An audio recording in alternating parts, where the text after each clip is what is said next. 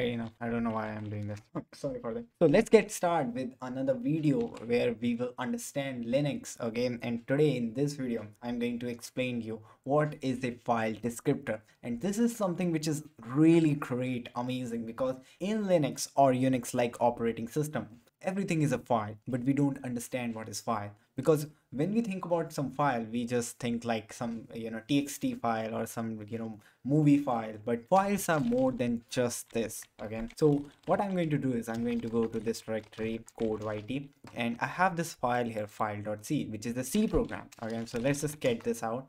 So as you can see, in this C program, I'm just opening a file and then just closing this file, and this file doesn't exist. Okay, so there is no file like hello.txt. So what this function fopen will do is it will create a new file, hello.txt. And in my previous video, I explained like how it's going to use some system call, which are some functions provided by some not some kernel, our kernel, which are some special functions. Okay, but in this video, what we are going to do, we are going to open this file and we are going to close this file. And so let me compile this program and let's just run this program. Okay, so as you can see, we got this file hello.txt, and that's it. That's cool.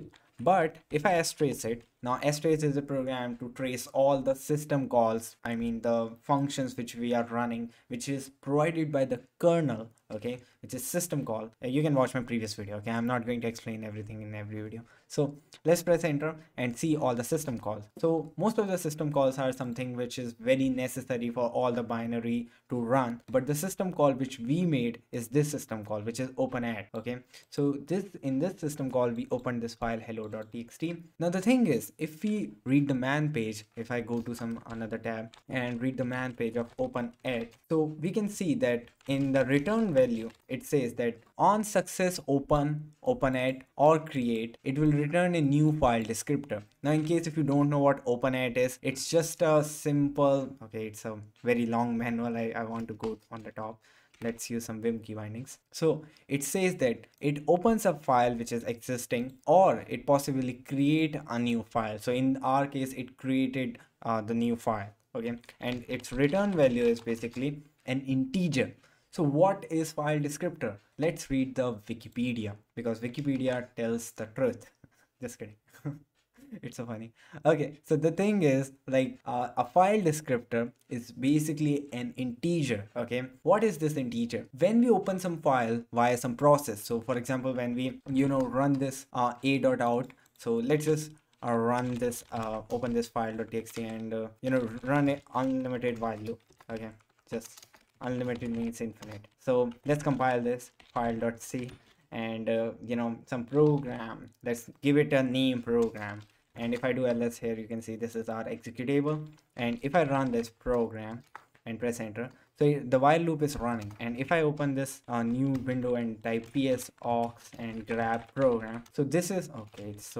It's looking very ugly. Okay, so this is the okay, it's still very let me make it little bit small, or wait, okay, that's cool. So again, ps aux program. So this is the program which we are running. All right, and this is the process id. So we are running this process, and this is the process id. So this process, whatever the files we open via using this process, okay, the process is going to, not process actually, the kernel is going to assign an integer value to the file which we are opening via this process. All right, so for example, we opened this file hello.txt. So it assigned an integer to this process. And where is that strace response? I think I removed it. So let's just close this window. Let's just close this program and strace the program again. So it's the program. Let's just run this. So here you can see we opened the file, and this is the while loop is running. So it just stopped. There is no system call happening here. So here the return value is 3. Okay, so we just read that here the return value is a new file descriptor, and I told you that file descriptor is just an integer which is assigned by the process to a file which we open. All right, so we opened this file hello.txt, and our kernel assigned this number 3 to this file, and this is called file descriptor. Basically, file descriptor is something which describes the file, and we opened hello.txt. So this number integer 3 is describing a file. So basically, a file descriptor is just an integer number. How simple is that? Now the question which comes in my brain is why it's 3, why it's not 0, why it's not 1 or 2, all right? I mean, why it's arbitrary, like why it's 3, okay? That's the question. And the reason is that in Linux, the 0 is assigned to standard input file, the 1 is assigned to standard output, and 2 is for standard error. So these 3 values are already assigned. So every time when a process opens some file, it assigned the value 3. And if I open 2 files, if I open file.c again, and if I open another file, so hello2, all right, and let's just change the variable here, fp2, and let's just not close it, who cares. Okay, so file.c, and just run it, and a.out. So let's trace it. So here you can see that we opened 2 files, and here I got 3 and here I got 4. So the numbering start when we open some file via the process, the numbering start what's the word? Okay, so it start with 3 and 4 because 0, 1, 2 is already assigned. Now you might wonder, wait a second, standard output, is it a file? I mean, it's a file descriptor. It means it have to be a file, and it's actually true. If I go into this dev directory, and if you do ls, and if you try to find here, there is these 3 files, all right, these 3 files, which is standard output, standard input, and standard error. And if you do ls-l and std ashtray, so you can see that this is a link file. Okay, it's a link to some some process fdi. Like this is some kind of file descriptor integer link, but it's a file. Okay, it's a link file. This is the whole idea which I'm trying to explain. And let me show you something really cool. So if I echo something la la la into some some file, or not file, let's just call it song.txt. okay, if I just redirect the la la la into some file, so what we are doing is we are writing this bytes into this txt file, and if I press enter, there is no output. There is no output.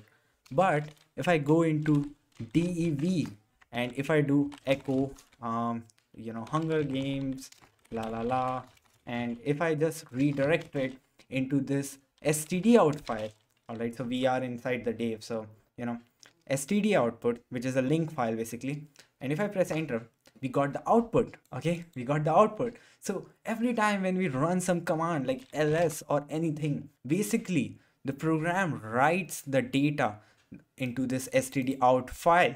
And let me show you now something really awesome which will connect all the story. So if you read this man page again, which is a syscall, write syscall, so write to a file descriptor.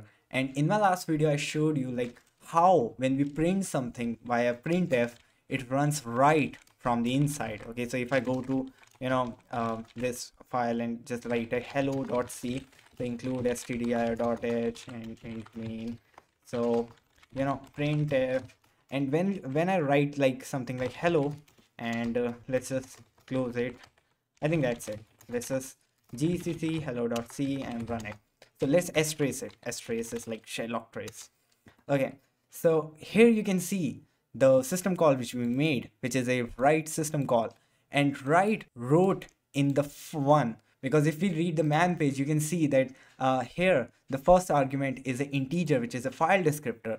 Okay, so again file descriptor, and here the file descriptor is 1, and if you look here, the 1 is actually std out, which is the file which I just showed you inside the dev, like dev, which is a link file actually.